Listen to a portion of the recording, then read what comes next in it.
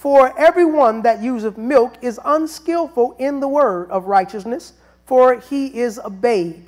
I'm going to give you 3 focuses on tonight. That is 1, the babes desire the sincere milk of the word of God. The children eat bread, and those who are of full age eat meat. So I want to talk about the milk, the bread, and the meat. The milk is for the babes. The bread is for the children. The meat are for those who are more mature, or the Bible calls them those of full age.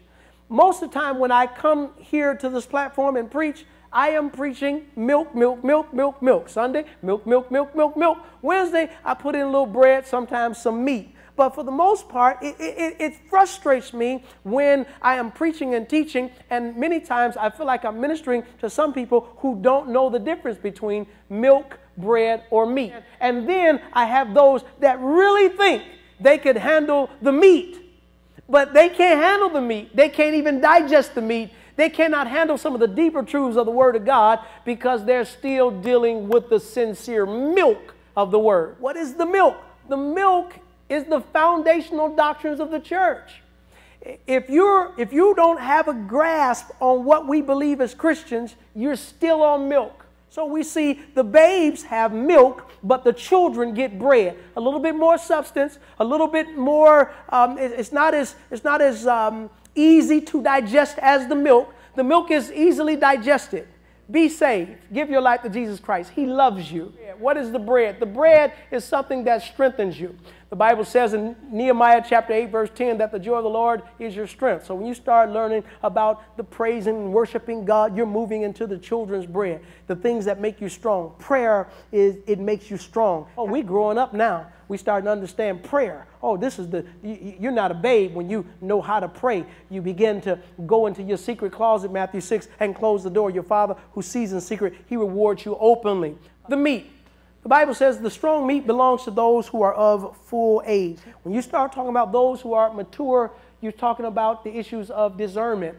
3 things can categorize those who are mature. They understand revelation.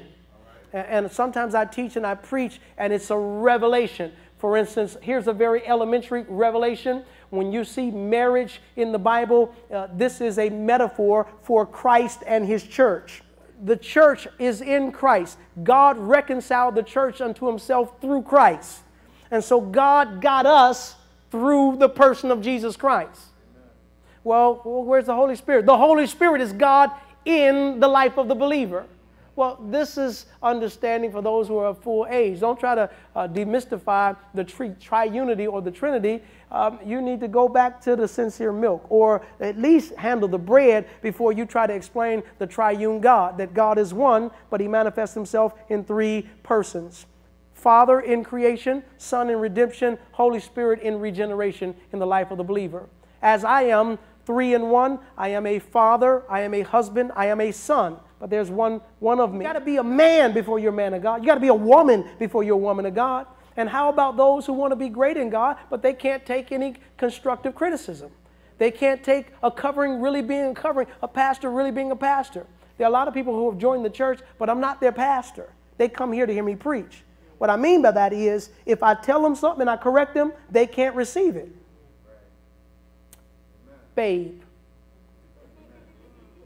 They got attitude. They pout, they fall out on the floor, they throw a tantrum and whatnot. Nobody can tell. Listen, if there's no one in your life who can tell you what to do, you're not under anyone's covering. You do what you want to do. You big and bad. You hear from God. You know, but you don't bring yourself to submission. What are you eating? In my conclusion, make sure if you are a babe, drink your milk.